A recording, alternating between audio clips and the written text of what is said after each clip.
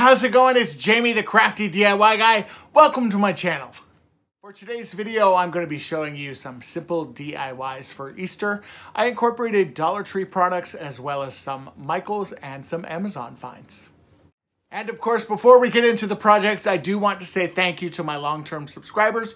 You know who you guys are. I call you guys my OGs. If you're brand new to the channel, welcome. And don't worry, you will be OG status soon enough. And then of course, if YouTube recommended this video to you and you are checking out the channel for the first time, I hope that you'll consider becoming a subscriber. And of course, thank you, YouTube. Let's get into the projects. All right, everyone, and for my first project, we are going to take 4 of these Dollar Tree pallets, also some craft sticks and some wood Jenga pieces. The first thing I'm going to do is build my box. I'm going to do that using my Surebonder glue gun. This glue that is actually in the glue gun is also made by Surebonder, and it is a wood glue. So it makes doing projects like this very, very easy. It's great because it's liquid, just like a hot glue gun would be, but it dries really fast like a hot glue gun does.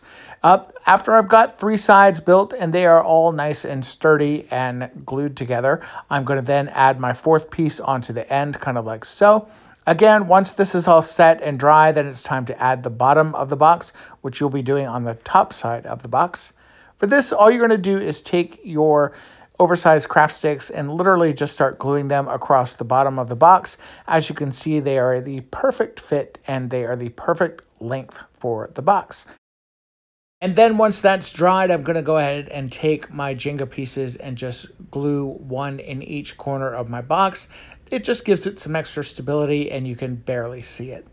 I then took my Waverly Antiquing Wax in white and just started to cover my project. I wanted this to be fairly light, almost like a whitewash. For this technique, I'm literally just putting it on and then taking a rag and just wiping it away until it's all dry and it is the perfect color. I added some Dollar Tree boxwoods to my box, kind of like so. And now I'm going to take one of these carrots. I love these carrots so much. What's really cool about these carrots is that the inside is actually made with styrofoam. So it's very easy to skewer it, kind of like so. Once you've got it skewered, just go ahead and trim that skewer down to the perfect size and add it to your arrangement. The next thing I'm going to do is decorate this wooden egg. Whitney from Whiskey and Wit included this in my mystery box a couple months ago, and I've never used it, so now is the time. I'm going to first drill a hole in the bottom of the egg and then add a little bit of hot glue and a skewer. This is going to help when I paint it, but also help when I add it to my arrangement.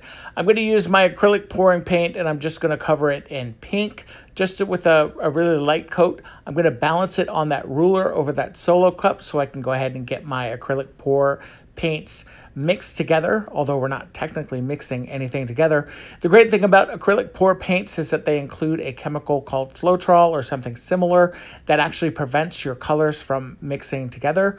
Once you have your acrylic pours in the cup, you're literally going to then pour it on top of your project. This works on canvas, it works on rocks, it works on cardboard, it works on a variety of surfaces, and Arteza makes it super, super simple because you do not have to add any other colors to this, which I love, or any other chemicals for that matter.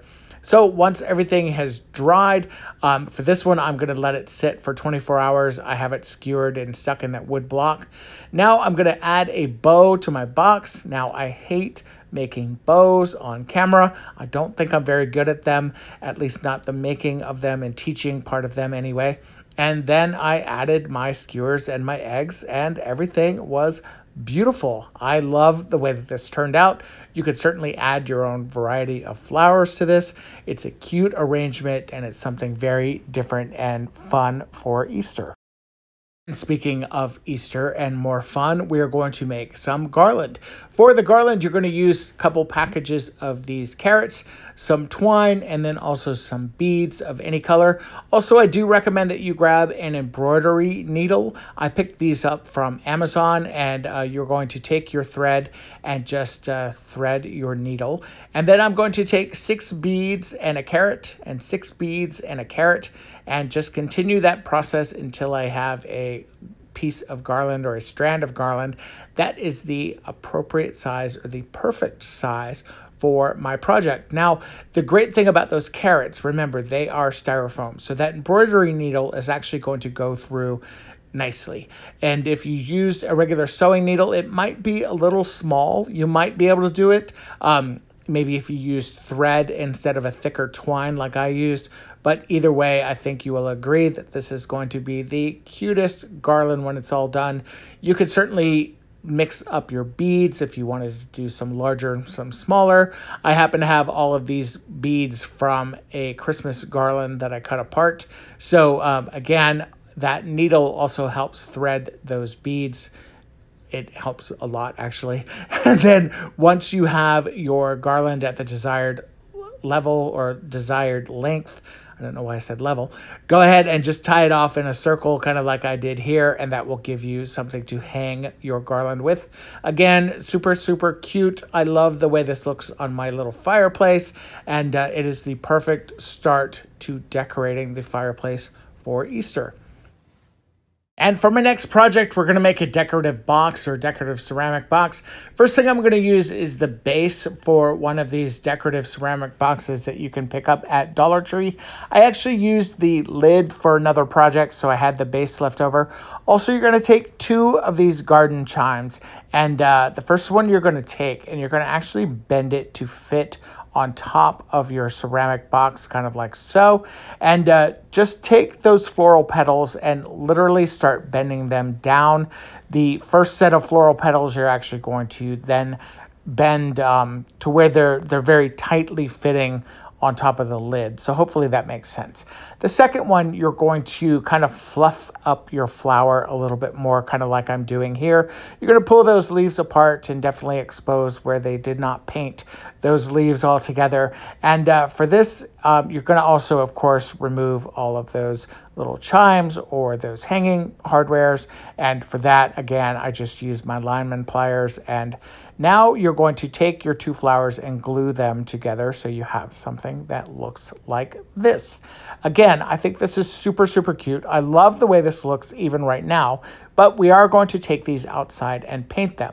Now, when I got outside, I realized that I really loved the pattern on that ceramic base. So I decided not to paint that. Instead, I'm going to paint my flower a complementary color. I'm going to use this midnight blue from Rust-Oleum, and I'm going to paint the inside and the outside of that flower. This took about 2 coats, I would say, and it was mainly just because I needed to get into the kind of the cracks and the crevices of the flower. Again, Rust-Oleum paint works so good on metal. This was super, super easy. Then I just added it right back on top of the box, and you have the cutest little decorative box that you can put in the bathroom. You can put Q-tips or dental picks or anything in this. I really, really love this. I think it would be amazing if it was also spray painted all in white or even to keep jewelry in. For my next project, you're going to use one of these trays. I picked this up from Plaid Crafts. This was actually from a store called Pop Shelf. I think you can probably order this online or even find it on Amazon. I'm going to add a piece of cardstock to the base of that tray and just kind of cut it out to mimic that same design. Now, these can be a little challenging, as you know, but I'm going to take a clear cutting mat from Dollar Tree. I'm going to lay it on top of my tray, and then I'm going to take a Sharpie and just slowly trace around the interior part of the tray, literally giving myself a mold, if you will. And then I'm going to take, is it a mold? I don't think it's a mold. What is it? A stencil? Anyway, I think you understand what I'm doing here. And I did add some Scotch tape on either end of it and then trimmed it out. And look how perfectly that fits down inside of here. Like, this is kind of a foolproof method because sometimes it's really hard to cover the insides of those trays. Now I'm going to take my template and add it on top, or add it to the back of my cardstock. This is the print that's on the back side here. And I'm going to take a pencil and literally just once again start tracing around that template. And then once I have that template all traced out, I'm going to take some scissors and just literally trim it out and just fit it down in the bottom of the tray.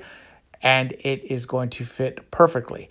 Now, I am going to take my tray outside. I'm going to give this a couple coats of my white spray paint and then take it back inside Once I've got it inside, I'm going to add some of this white glue stick just to the bottom of the tray, just to make sure that everything holds nice and firm and stays in place.